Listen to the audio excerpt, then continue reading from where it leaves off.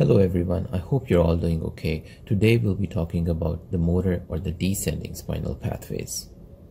So to contextualize the topic a little bit better, we'll start by talking about the basic motor system organization. We'll talk about the various components of the motor system. So we'll talk about the reflex arc. We'll talk about the differences between the upper and the lower motor neurons. We'll try to identify the upper and lower motor neurons in our motor system organization. And we'll discuss in detail about the descending spinal pathways, especially we'll be talking about the corticospinal pathway in detail. We will also mention the corticonuclear pathways within the larger picture of the motor system organization. However, we'll discuss that in detail in some separate lecture on the cranial nerves. Similarly, the place of the basal ganglia and the cerebellum would be highlighted as well within the larger context of the motor system organization, but we'll have subsequent videos recorded in detail for the basal ganglia and the cerebellum. As always, we learn to apply the basic neuroanatomical information to localize the neurological lesions as part of the neurological examination. This will actually help you prepare nicely for your neurology clinical skills as well as for your upcoming hospital placements. So before we begin, let me actually show you a little schematic which gives you a nice overview of the various components of the motor system and talks about their organization as a whole. So this is the schematic, and let's try to understand this schematic which explains the motor system organization as a whole.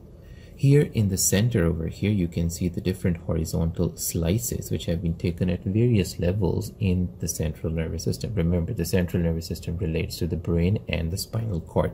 So for instance, over here you can see a horizontal slice taken at the level of the spinal cord, and then you can see another horizontal slice at the level of the lower medulla. This is a horizontal section at the level of the upper medulla oblongata, and then moving above one step, we can see a horizontal slice taken through the pons. Then this is the horizontal or transverse section of the midbrain shown over here. Then this is another horizontal slice taken at a level where the thalamus and the internal capsule are situated. Lastly, you can see a coronal or a side-to-side slice which has been taken through the cerebral cortex. And don't worry, we'll be talking about these slices in much more detail as we go on during this lecture as well as in subsequent lectures. Now, the basic foundation of the motor system is the reflex arc. The neuronal components which contribute to the reflex arc have been highlighted in red over here, and we'll be talking about these in a little bit detail in a second. This reflex arc is then under the influence of the higher centers such as the cerebral cortex or several other higher centers. Now, since the reflex arc is the basic foundation of the motor system, so let me actually help you understand the structural subcomponents of any reflex arc. So any reflex arc will basically be comprising of 5 subcomponents. A receptor, which basically receives sensory information from the external environment, and then an afferent neuron or a sensory neuron, which then carries that piece of sensory information towards the central nervous system. Remember, the central nervous system could be any part of the brain or it could be any part of the spinal cord. So therefore, the third component is the central nervous system itself, which then integrates and analyzes that piece of sensory information. And then the fourth component would be the efferent neuron or the motor neuron, which then carries the motor command from the central integration center to some peripheral body part, which would be an effector organ. The effector organ then is the fifth component of the reflex arc, and this effector organ, let's say, could be a muscle, it could be a gland, which then responds to that motor command, let's say by producing a muscle contraction, or if it's a gland, by producing a secretion, or if it's a vessel wall, if it's a smooth muscle in the wall of a vessel, it could actually respond by vasodilatation or vasoconstriction, and so on. Now, in this schematic over here, this X-shaped orientation of structure basically represents the spinal nerve. The afferent neuron is shown in green over here, which is the sensory neuron, which is the first component, which is the first or the second component of the reflex arc. And you can see it carries the sensory information from some sensory receptor and travels through the ramus of the spinal nerve. It could be traveling through the posterior ramus, or it could be traveling through the anterior ramus, depending upon which part of the body is it bringing the sensory information from the anterior region of the body or from the posterior region of the body. And then the sensory or the afferent neuron, shown in green over here, that's going to travel through the spinal nerve, and then it's going to pass through the posterior root and then enter into the central integration center over here, which is the spinal cord. This butterfly-shaped region over here is the gray matter of the spinal cord. So the sensory information through the sensory or the afferent neuron is going to be brought into the posterior gray horn of the spinal cord. Now, the motor or the effector neuron then emerges from the anterior horn of the spinal cord. This efferent neuron, whose cell body is situated inside the anterior horn of the spinal cord, that then runs inside the spinal nerve. It's going to travel through the anterior or the motor root, which is shown in blue over here. This efferent neuron is shown in blue over here. It's going to be traveling through the motor root or the efferent root. It's going to then travel through the spinal nerve and then through the anterior or the posterior ramus to innervate whichever part of the body it has to innervate, wherever the effector organ is situated, in the anterior or in the posterior part of the body. So let's say if it has to go to a muscle in the posterior body wall, it's going to go through the posterior ramus. But if it has to go to an appendicular muscle in the upper limb or the lower limb, then the efferent motor neuron is going to go through the anterior ramus. And then eventually the motor command would be given to the muscle, and the muscle will respond, let's say, by producing a muscle contraction. Now, this efferent neuron, whose cell body is situated in the anterior gray horn and that is running through the spinal nerve, this is basically our lower motor neuron. For now, just remember that any neuronal lesion anywhere along the reflex arc, so anywhere along the reflex arc means that if there's a lesion in the sensory or the afferent neuron, or if there's a lesion in the efferent or the motor neuron, or in the central integration center over there, then that would lead to a flaccid paralysis. Then what you can see over here in this schematic is that the higher centers, such as the cerebral cortex, these are influencing the reflex arc. How are they influencing the reflex arc? Well, they're influencing the reflex arc through some descending neuronal pathways. These are shown in red over here through these red dotted lines, and these descending neural pathways are upper motor neurons. Some of them are excitatory, some of them are inhibitory. However, the dominant effect of these upper motor neurons as a whole is inhibition. And so what you can remember right now is that since the dominant effect is inhibition, therefore the upper motor neurons, they keep the activity of this reflex arc down below in check, and therefore a lesion anywhere along the course of the upper motor neurons inside the central nervous system, that would lead to a loss of this inhibition, and therefore causing the reflex arc function to become hyper, such as hypercontraction or hyperexcitability of a skeletal muscle. Therefore, an upper motor neuron lesion will lead to a spastic paralysis, meaning thereby that there will be muscle weakness, just like we had that in the lower motor neuron lesion. However, unlike the lower motor neuron lesion where we saw a flaccid paralysis, in an upper motor neuron lesion along with weakness we'll be seeing spasticity or a spastic paralysis. Now, as part of the descending upper motor neuron pathways, we'll be talking in detail about the corticospinal tract, which has been shown over here, color-coded by red dotted lines. It extends all the way from the cerebral cortex down to the anterior horn cells of the spinal cord. And in the subsequent lectures, we'll talk about the corticonuclear pathways as well, which extend from the cerebral cortex, shown in color-coded dotted pink line over here. It extends from the cerebral cortex and goes to the motor cranial nerve nuclei. The corticonuclear tracts, these are upper motor neuron pathways as well, because they're situated inside the central nervous system, and these influence the reflex arcs situated at higher levels inside the central nervous system, such as in different parts of the brain stem, in the pons, in the midbrain, and we'll talk about these different reflex arcs briefly as well subsequently in this lecture. Then there are other components of the motor system as well. These include the cerebellum and the basal ganglia, which you can probably appreciate here is that they are actually connected with the cerebral cortex through the neuronal loops. But what you can probably appreciate over here is that they don't have any direct access to the reflex arc down below. So what they can do is they can actually affect the activity of the reflex arc indirectly by modulating the activity of the cerebral cortex. And that is why when there is a lesion in the cerebral cortex or in the upper or the lower motor neuron pathways, you can see some kind of a paralysis. However, if there is a lesion in the basal ganglia or the cerebellum, and we'll talk about that in much more detail in specific dedicated lectures to basal ganglia and cerebellum. However, for now, what you have to know is that if there is a lesion in the basal ganglia or the cerebellum, then the patient won't actually represent with a total paralysis. In fact, there would be some kind of an impairment of the coordination of the motor activity, such as the patient could be presenting with tremors or with rigidity. So motor coordination would be impaired. Now let's talk a little bit about the significance of the reflex arc through various examples, and then we'll talk about the mechanistic details of the reflex arc by talking about things such as the stretch reflex in a bit. Okay, so one important significance of the reflex arc is that it is extremely protective in nature.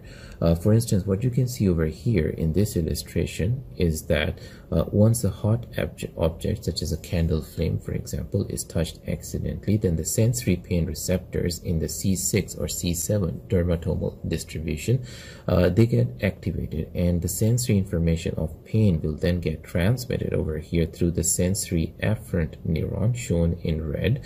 This information is going to be transmitted through the posterior or through the anterior ramus. In this case, it will be the anterior ramus, and then the sensory afferent neuron would travel through the spinal nerve and the posterior ramus to eventually enter into the posterior horn of the spinal cord. The spinal cord in this case is the central integration center, and that sensory information would go to the C6 or C7 spinal cord segments.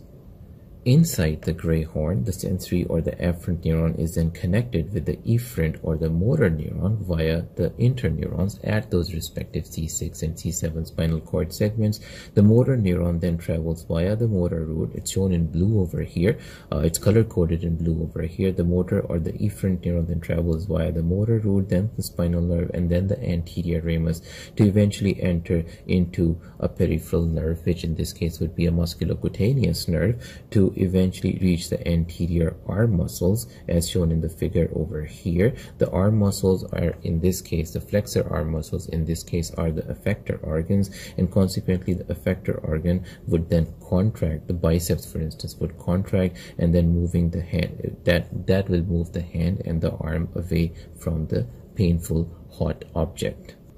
In this example of a neuronal reflex arc, the central integration center is our spinal cord, and hence no conscious perception is required to undertake this activity, as we don't need to involve the cerebral cortex over here for any conscious involvement. So this is extremely protective in nature because we're able to use this reflex arc to move our hand away from the painful hot object even before we consciously become aware of that hot painful object, thus generating a quick response without wasting time and causing minimal damage.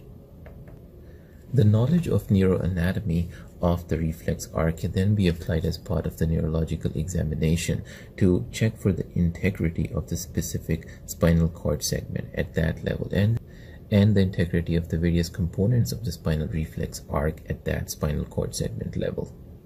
And how do we do that? We usually do that by checking for stretch reflexes in various parts of the human body. So what is a stretch reflex? Well, when a skeletal muscle with an intact nerve supply is stretched, then the muscle contracts in order to keep its length constant. This response is called as the stretch reflex. So when I was checking for the biceps reflex, I was basically trying to hit the tendon of the bicep, which caused it and consequently the biceps muscle to stretch. The information about this change in length of the muscle was sent to the C5 or C6 spinal cord segments in the posterior horn of the spinal cord. There the information was analyzed and a motor neuron brought the motor information to the biceps muscle, commanding the muscle to contract. Hence, if I know the root value of the innervation of the biceps muscle, then by eliciting a successful bicep stretch reflex, I can actually know that the C5 and the C6 segments of the spinal cord are intact, and the C6 and C5 spinal nerves in the spinal reflex arc at that level are intact as well. Similarly, a successful triceps reflex basically tells me that the C7 spinal cord segment and the C7 spinal nerves are intact. And a successful knee-jerk reflex is going to tell me that the L3 and L4 segments of the spinal cord and the L3, L4 spinal nerves are intact. In order to understand the stretch reflexes in real detail, we need to understand the anatomy of the muscle spindles and the Golgi tendon organs. Now here you're looking at an illustration of a muscle spindle. So what are muscle spindles? Well, the muscle spindles are actually sensory receptors in case of a stretch reflex, which are situated mostly inside or close to the tendon of the skeletal muscle, where the muscle gets inserted into the bone. And these provide information to the CNS, that is the spinal cord, about the muscle length and the rate of change in the muscle length. Since the muscle spindles are more numerous towards the tendinous attachments of the muscle, that is the reason why when I was actually checking for the biceps reflex and for the triceps and all of the reflexes, I was trying to hit the tendons of those muscles with my clinical hammer so that I could stretch the muscle spindles. Now, as far as the structure of a muscle spindle is concerned, each muscle spindle consists of about 6 to 14 intrafusal muscle fibers, and you can see the intrafusal muscle fibers over here. These intrafusal muscle fibers are surrounded by a connective tissue capsule, which is shown in green over here. The intrafusal muscle fibers then are of two types. These could be the nuclear chain fibers, such as this one shown over here, or they could be the nuclear bag fibers, which is this one shown over here with the bumpy center to it. These nuclear chain fibers and nuclear bag fibers, they are attached in parallel to each other, as you can see over here inside the fusiform connective tissue capsule. Now, the nuclear bag fibers are much bigger and much longer, and so therefore they extend outside the extent of the connective tissue capsule, and they get attached in parallel then to the endomysium of the skeletal extrafusal muscle fiber, which is shown over here. And hence you can probably imagine that the contraction of the extrafusal skeletal muscle fiber will lead to stretching of the small intrafusal muscle fibers within the neuromuscular spindle. Now, once again over here we can see the muscle spindles, which are attached over here in parallel to the skeletal extrafusal muscle fibers. This is another illustration which is showing you the same concept over here. The afferent neurons, which are color-coded in green over here, they can be seen carrying the information of stretch from the muscle spindles to the central integration center, which is the spinal cord. These afferent neurons bring the information into the sensory gray horn or the posterior horn of the spinal cord. The afferent neurons are basically of two types. They could be type 1A afferent neurons, or they could be type 2 neurons. These are shown over here. The type 1A afferents, these are the annulospiral endings, which are basically arising from the center of the intrafusal muscle fibers, the nuclear bag as well as the nuclear chain fibers. Whereas the type 2 afferents are flower spray endings, and you can see them over here arising from the peripheral parts of the intrafusal fibers on either side. Next, the efferent neurons, they arise from the anterior horn cells of the spinal cord, and they carry motor impulses to the effector organs, that is the muscle. These efferent neurons are shown in blue and purple over here, and the effector organs to which these motor impulses are carried to could be either the extrafusal skeletal muscle fibers, or they could be the small intrafusal muscle fibers within the neuromuscular spindle. The skeletal muscle then contracts in order to maintain its length despite the extra stretch which is induced onto the muscle, and thus eliciting a deep tendon stretch reflex. Now these efferent neurons, as you can see over here, these are of two types. They could be alpha efferents, color coded in blue over here, or they could be gamma efferents, which are color coded in purple over here. About 70% of the efferent neuronal fibers are actually alpha efferents, and these are going to innervate the larger extrafusal skeletal muscle fibers, whereas only 30% of the efferent fibers are gamma efferents, which are smaller in diameter, and they innervate the smaller intrafusal muscle fibers, which are part of the neuromuscular spindles. Now, in order to understand the functioning of the stretch reflex much better, we need to understand the functioning of the gamma efferents in a bit more detail. The main function of the gamma efferents is that they increase the sensitivity of the neuromuscular spindles to respond to stretch.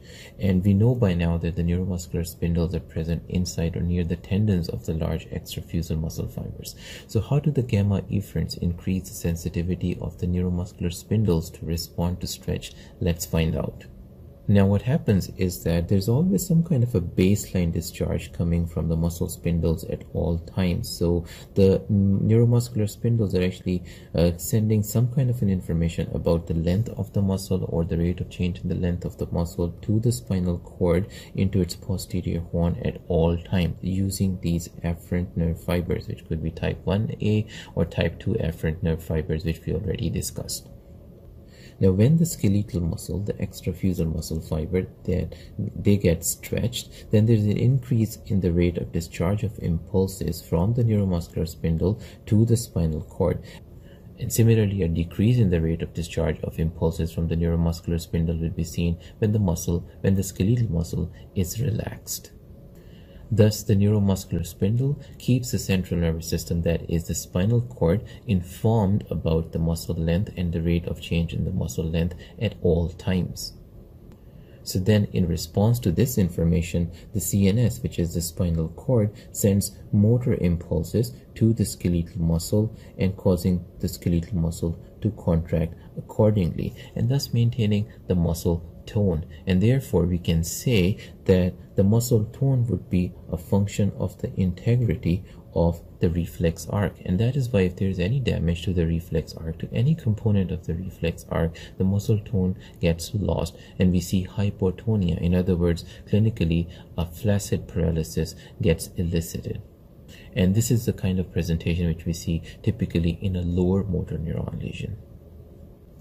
Now, where do the gamma efferents fit into this picture? Well, if the gamma efferents, which are shown over here, color-coded in purple, if these gamma efferents, they get excited, then this will cause the muscle spindle fibers, the intrafusal muscle spindle fibers, to shorten in length, which increases tremendously their chances to become stretched more quickly by any change in length of the extrafusal skeletal muscle fibers.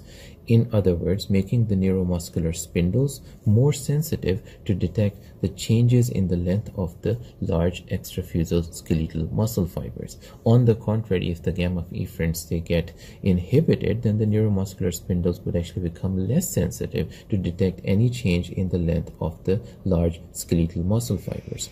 Several descending motor pathways coming from various higher centers, they influence the reflex arc by causing either the excitation or inhibition of the gamma efferent nerve fibers, or in other words, increasing or decreasing the muscle tone by indirectly exciting or inhibiting the gamma efferent nerve fibers in the anterior horn cells of the spinal cord. Now, there are several other reflex arcs at various levels of the CNS, such as we've got the gag reflex, we've got the corneal reflex in the pons, and we've got the visual light reflex in the midbrain. The gag reflex is seen inside the medulla oblongata. These can be used as part of a neurological examination, such as in a comatose patient, to find out if those specific regions of the central nervous system are working fine or not.